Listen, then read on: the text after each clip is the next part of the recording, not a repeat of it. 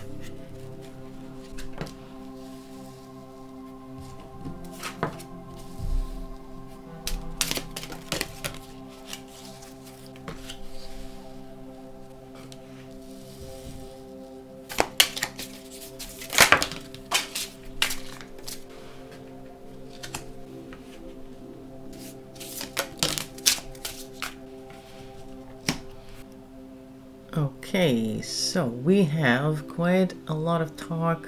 It's almost like the battle between Wands and Cups. At least in the top row we have some Wands and Cups energy heavily represented. But anyway, we start off with the Hermit and the Two of Wands and the Five of Cups. Now, Hermit's energy, of course, is trying to retreat from the world, to maybe make up your mind, etc. The Two of Wands, as you can see, is somebody planning some type of move. And then we have the Five of Cups, which is crying over spilled milk. Now this feels, particularly if I look at the rest, but we'll get to that in a moment, it feels like somebody planning something, maybe having spent some time meditating on something, perhaps not literally, but just like mulling things over in their mind. They once again, I'm focusing on the laptop that's being closed. It seems a bit like we would these days say parasocial relationship, like somebody may have been watching her. So it kind of seems like somebody may have had such a parasocial relationship with her and decided to make a move, which is why we have the Two of Wands here, and then found that they were not as receptive to the idea, and that being Jodi, as the person who came to see her. It looks as though, so this almost looks like somebody who was an admirer who decided to take a brave step, so to speak, to try and confess their love perhaps, or at least try to get some type of relationship going, because we are looking at the cups here, which always a lot to do with emotions, and they were rejected and they did not take that very well. Matter of fact, we see the Five of Pentacles also in reverse, which is like an emotional bankruptcy, or usually like a physical bankruptcy because it is Pentacles, but it can also be a loss of morale. And next to that is the Four of Cups, which is not wanting to make a choice between the options that are before you.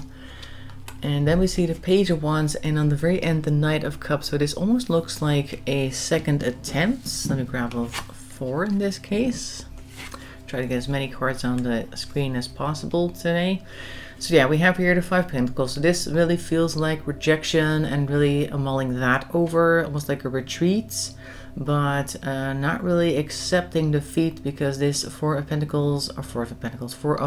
Cups person is ignoring all other suggestions of actions or things that they could do, or they may have walked away thinking, well, actually there is no other option. And then we have here the Page of Wands, which is somebody who tends to be very rash with their actions, and in this case probably even negative, in the sense that we do see the Knight of Cups right next to that. So I think this is attempt number 2, and perhaps also a no going back attempt.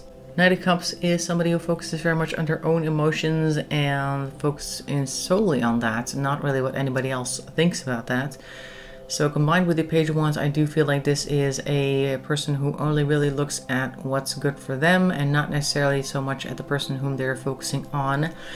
Like sometimes you have an object of affection and they have to basically do what you want them to do because they fit in that picture in your mind in that way.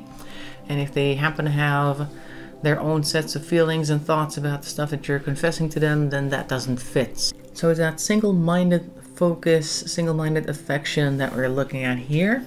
Next row we have the Seven of Pentacles, the Three of Swords, and the Six of Swords. So Seven of Pentacles is normally like watching things grow that you've planted, like all the seeds that have sprung up from the ground that you planted previously and taken care of, coming to fruition, like it's almost time.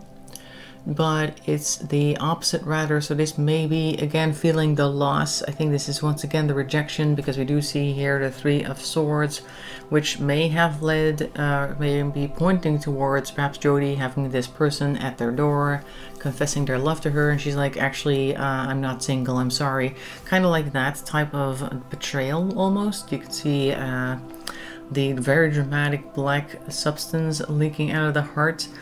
Followed by the Six of Swords in reverse, which I always tend to see as a kidnapping thing, particularly in the type of readings that I do for this channel. It's often a kidnapping situation. Almost like if I can't have you, nobody else will, because it is of course followed by this news, or following this news of there being potentially somebody else in her life whom is not them.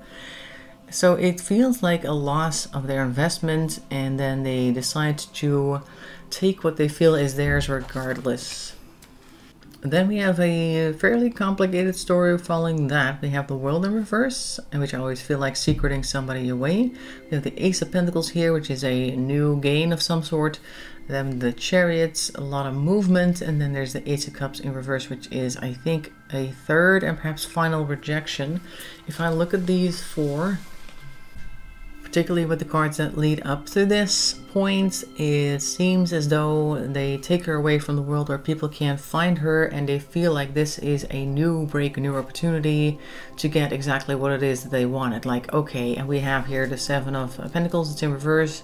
You thought that you could take away all of the stuff that I worked on, but guess again, I have an ace up my sleeve. We're going to do exactly what I wanted to do, and that is also compared or accompanied with a lot of extra movements, perhaps also physical movement. Once again, they have a wand. These two have wands, or she has two wands, and this one has a wand, so that's like action and also actionability. So they probably decided to just take her wherever they wanted, and perhaps thought that by doing so, by taking her to a new environment, that they could convince her that they were actually the right person for her. But at the very end, we see here the Ace of Cups, which is in reverse. So I think that plan also failed. So far it looks like somebody who was rejected and who thought that they may be able to have a relationship with her based on whatever it is that they thought she was like, based on what they saw of her on the news and whatever other publication she may have been in. Doesn't even have to be a stranger, because it could also just be somebody who watched her perhaps from the editing room, or who may have worked with her but never really confessed their feelings until now, and probably it was a little bit too much for her to handle and she did not agree with those feelings. So that led to rejection, and that led to this other person feeling very rejected, not just rejected, but like almost obsessive to try and make things come true for them regardless. Which then ultimately seems to have led to a kidnapping situation where they thought that if they just moved her from the world that she was familiar in, that they could have her all to themselves, but that also did not work out. So let's see what happened after that, because so far we're at the kidnapping section.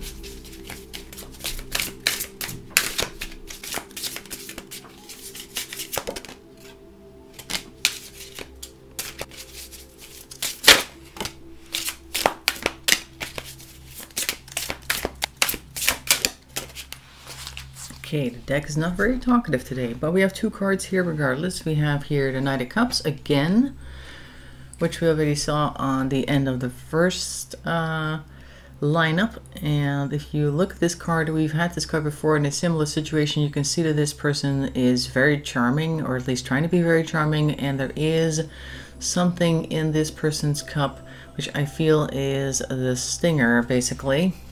So after they decided to take her out of her situation, they persist that they are the best person for them. We see here the Three of Cups in reverse. So even if they spend a lot of time pretending to be this great person, it didn't work, because the harmony that he was looking for and the jovial circumstances did not come to fruition. Also, we see the fire in the background. Do you see the fire in the background? Like the place is on fire and he's still trying to charm her. So it's kind of like the same situation that she may have been in the sense of they perhaps didn't even notice in what a terrible situation Jodi was at that point, and they just kind of kept trying to be this charming guy, even though she may have been super panicked, stressing out. He may have seen her perhaps smiling, because the person over there that he's talking to does look as though they're smiling. But the thing is, with a lot of women in particular, if they're in a situation with a dangerous person, they tend to try and be agreeable in an attempt to get out of there. And I don't think that this person recognized that, so they may have had a very singular focus, and they're not very good at reading people. So this might be somebody who has some mental issues, or at least some social issues.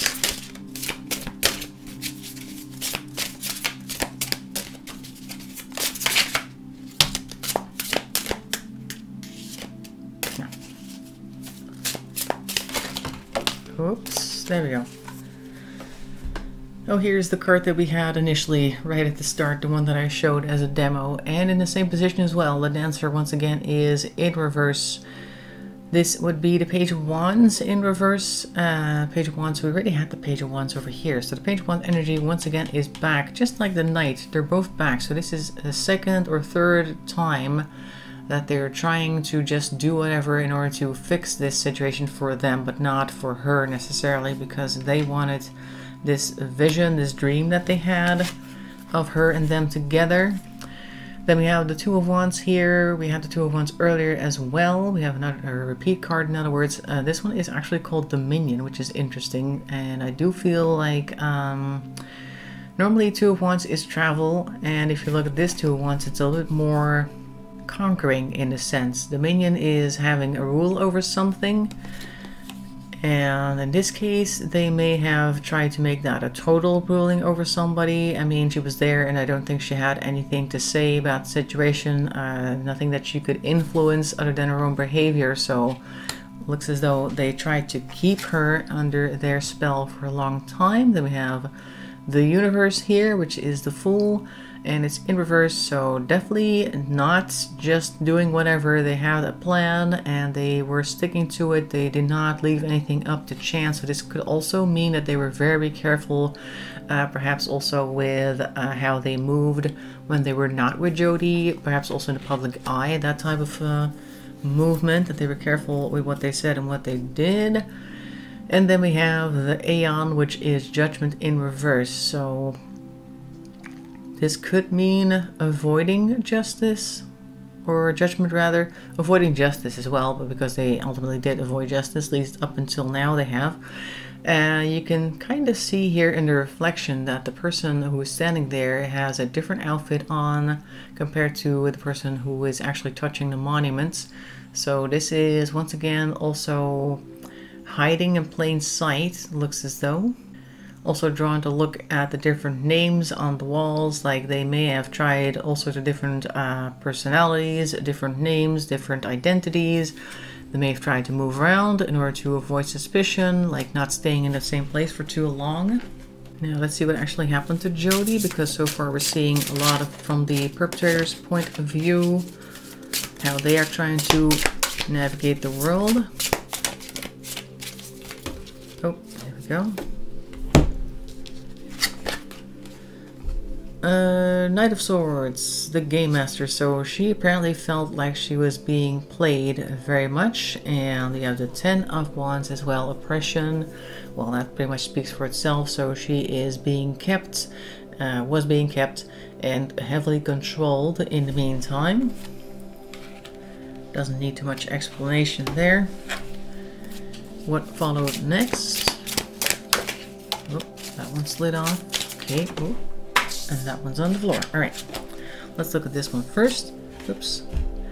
So the Seven of Pentacles is back again. Another repeat card. So even though we had full control over her, he still did not manage to get what he wanted. And I could also see this from Jodi's perspective, that she had plans and hopes and dreams for her own life that would never come to fruition. And she definitely understood that at that point, particularly because of how dark this card is.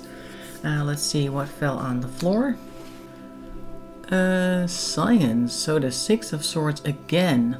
So once again we are looking at another abduction scenario, and I feel like because we're looking at an x-ray in the background and 6 swords pointing towards a heart with a snake on top of it, that this was the time that they were moved physically, and this looks like a post-mortem movement that was made. So perhaps after this, once again, feeling like they're not going to be able to get what they want from Jodi, she had to go, as is often the case with abductors. When they don't get what they want, they get rid of the abductee. So this was a movement to move her body, I feel like. So let's see, that would be the end for her. I'm going to go back to the Modern Witch Tarot to see if we can ever find out more about this case. Are we going to find her body at all? Let's see what we get for that. Oop. Nine of Wands in reverse. Somebody is tired of fighting. It could be that somebody is tired of keeping a secret as well. Could just also reference the people who are trying to solve the case. They're just like getting a little bit hopeless. I do believe that they were trying to look into John more because he had several cars registered and there was something about that. But anyway, there's definitely a wariness here, and maybe the fact that they're looking back into John has made John very wary. I don't know, not accusing anybody obviously, but still. So somebody is very tired, and perhaps tired of keeping a secret, or perhaps tired of keeping up the charade. Once again, we have the 10 of Wands, so we are still feeling very exhausted. In this case, it's in reverse, so they may be very tired of carrying a certain burden with them, and I think it's internalized with them. So somebody is very tired. I think this may point towards somebody being aware of who it is and perhaps keeping the secret for them, but they're starting to lose their patience. Let's see if we can get anything about that. Are we going to see this case being solved?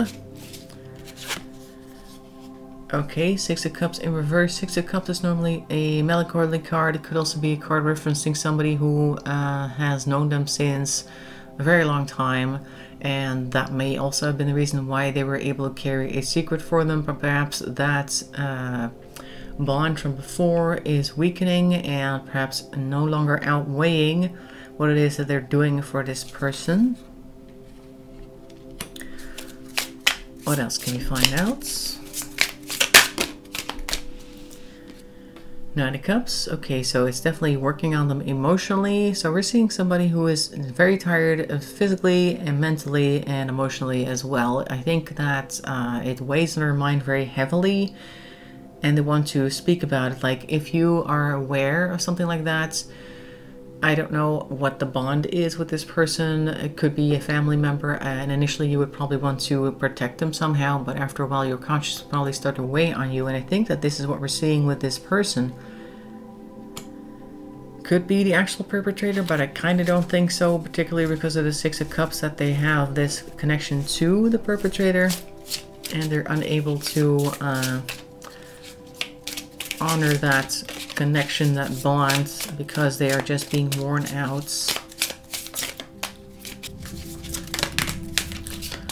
The Sun, but it's in reverse, so there's still some darkness to be had.